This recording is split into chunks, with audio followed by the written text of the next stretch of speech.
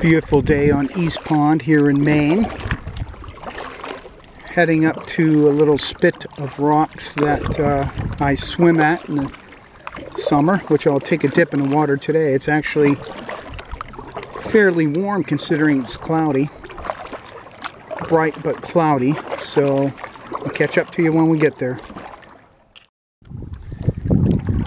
I plan on anchoring kind of at the rocks ahead there to paint that distant hill sort of thing as one composition, but I want to go around the corner over here and see what's over there for views. So peaceful out here, really awesome today. Even though it's not bright sunshine, I think there's enough brightness to make an interesting painting. I'm just spending a few minutes to explore and see what's around the corner here. I'm going to do that for a few minutes, then come back to the spot to set up and paint something. Hey everybody, okay, I'm all set up to paint here on East Pond. And I picked out a spot, anchored down, and I'll show you the view I'm going to paint on a 6x8 using a limited palette. So we'll go over that right now. Okay, right straight out ahead is what I'm going to paint. I'll be moving some of those rocks around to make it more artistically interesting, but that's the plan. It's going to be interesting to do the sky. My palette is going to be Raw Umber, Titanium White, Ultramarine Blue, Cad Yellow Light, Cad Red. And as usual, we'll see what we can accomplish here. And I am anchored down. I'll probably float a little this way or that way, but I should be pointing in the direction I can see the subject.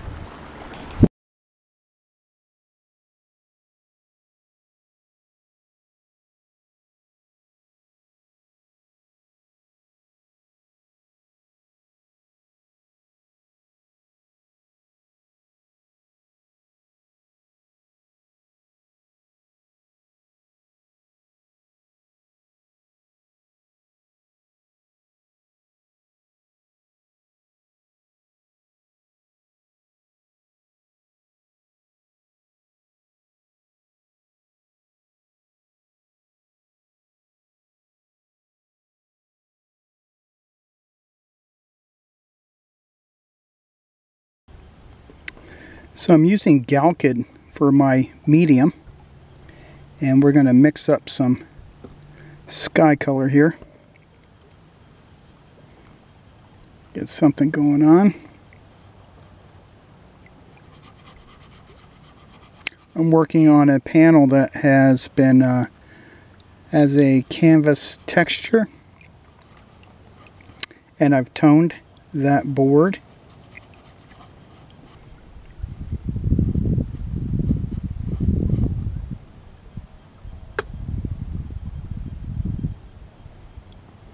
Some interesting layers of clouds at the horizon there, so we're going to try to get those in there. Mixing a little bit of turpentine into the Galkid. See what happens here.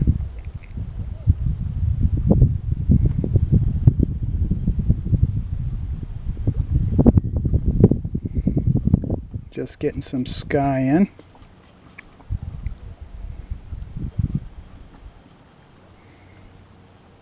I'm going to work on the milkiness that we see back there.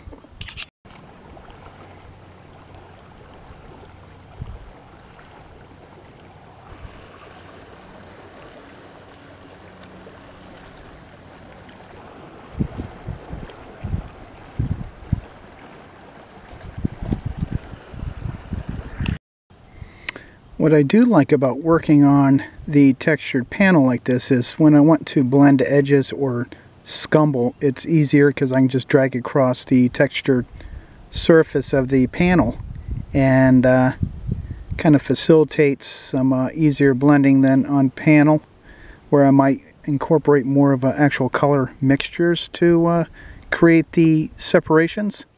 So that's something to be aware of too, which is handy. Just gives a different look to the finished piece too, of course. So I'm kind of liking the sky. Got to work on, of course, the clouds back there. Let's get in a couple highlights that we see back there. See what we can get. It's a little deeper. I'm going a little more right along this. Don't worry about covering up some of the lines of your distant tree line there. We can work on that. Just enriching, making a little contrast down here towards right at the top there. Yeah, I like that better. I'm going to add some darker undernotes from the underneath of the clouds so that when I put the highlights on, you'll be able to see them better. I'm trying not to make them too uniform. I'm just stealing some of what I see. I'm not looking for exactness because the clouds do shift a bit. And now I'm going to get some tones on the tree line, and I'm not going to wash this brush. I'm going to just leave it because I may need it again. Just working on building up some of the distant tree line here, getting some cool tones in there, getting some variations in the darkness of the green and lightness, coolness, and that sort of thing. And you can probably tell I'm not putting piles of paint on. I can, once I want to commit to the finishing touches there, if I feel I have everything else right, then I'll do it, because it'll be easier to do, as opposed to if you go too fast, don't get the right note, then you could be in trouble. What I like to do if I'm not sure of a darkness of a color or that sort of thing, I always push more towards a darker note, because I can always lighten it. And sometimes I like to amplify the contrast just a step or two in certain parts of the painting. So that's something you can experiment with in your own work and see what it does for you. Adding a few pinker tones on the highlights on the clouds in the distance to give some dimension. Subtle, not much of a value shift, but I think it's going to add some interest to the horizon line, just to show some different cloud action going on. And I'm going to intensify some of the blue in here. So I got the water kind of going on, and something to, especially with the surface of this particular panel, getting some very super clean lines is going to be very difficult. So I would suggest to wait until you get back to shore to finesse some higher finish if you want it in certain spots, but to try to do it on this surface at this level of size will be a little tricky on the boat here. But as long as we get some interesting color notes, the water is actually, unless you get really specific conditions, water can, in this case, we're working, I don't know, about 1 p.m. so the light on the water isn't the most artistic, interesting right now. So I'm fibbing because there's not much going on in the water. I'm adding some variations of my primaries to add interest, and in certain key areas I'll get some lighter blue, like to separate, like right there. Just try to create some atmospheric effect that in real life can be difficult to achieve. And I'll finesse more now that I have some other color notes on the distant hill. But kind of a fun little color notation. And I'll get some interesting purpley elements in the clouds there. I'll try to add a couple of those. Okay, here's what I got going on. Got some more interest in the distant hill line there. And I'm just going to work on some more crisp darks right along the edge where the trees roll around and you get the deep shadows, and then put in some boat details. So let me get to that.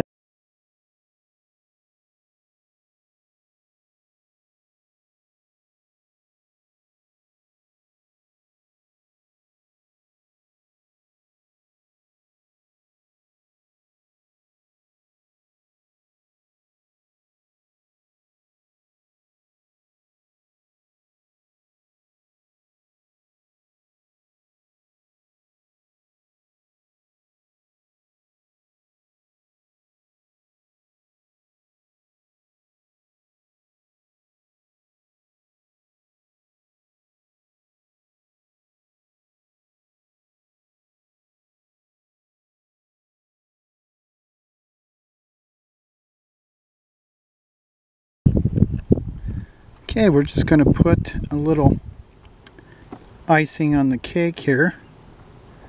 Maybe put a little hint, a little activity along the shore.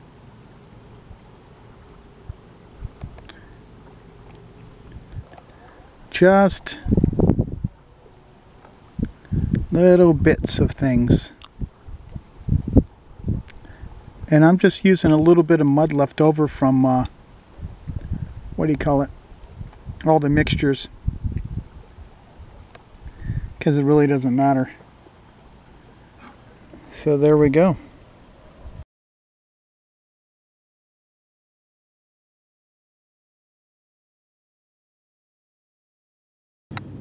Okay, that was super fun, and the Gorilla Box worked out pretty good. Just got to bring a few things to tweak the kit for future use, but it's going to work great. And I like how it sits up kind of high above my knees, and so I don't have to hunch over, lean forward too much. Works great. Now I'm going to go for a swim and enjoy some of the sunshine. So I'll catch up to you.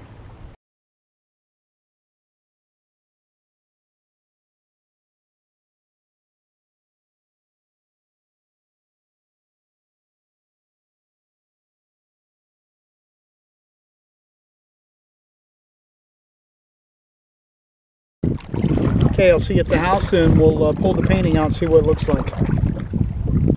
Very cool. Osprey, I think. Look at that.